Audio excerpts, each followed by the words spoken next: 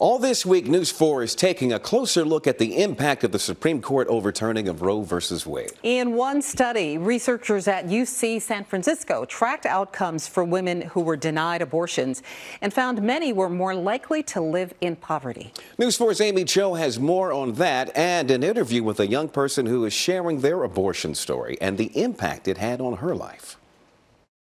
When Loretta Lee Wallace became pregnant in 2020, they were in college at Ohio State University and didn't feel ready to raise a child. I know for a fact that I wouldn't have been able to finish school, and I also wouldn't have been able to pursue my career. Lee Wallace got an abortion and now works as an activist for the group Abortion Out Loud, helping other young people in similar situations. Having children is not a part of the plan anytime soon for me, and I know that I have lots of goals and things that I want to accomplish. Throughout the U.S., researchers have been examining the impact of unwanted pregnancies, like in the Turnaway study done by a team at the University of California, San Francisco.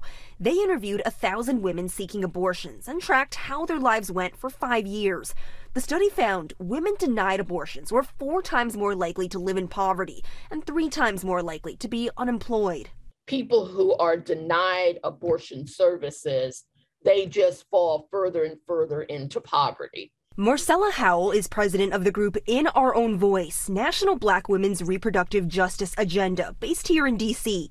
Howell says her group works to support Black women and access to health care, which includes helping people afford to travel if needed to get an abortion. We will set up a safety net process that will allow Black women and other women to basically assert their rights to be full-class citizens. The Turnaway study also found women denied abortions were more likely to experience debt, bankruptcy, and eviction. Loretta Lee Wallace now lives in California and says they'll take abortion rights into account when deciding where to live. That's the conversation that I'm having with a lot of my peers and my friends as well. A lot of folks are like, yeah, I'm thinking about this now when I'm, submitting my grad school application. Conversations that echo all around the country as the impact of the Dobbs ruling will be felt for years to come. Aimee, News 4.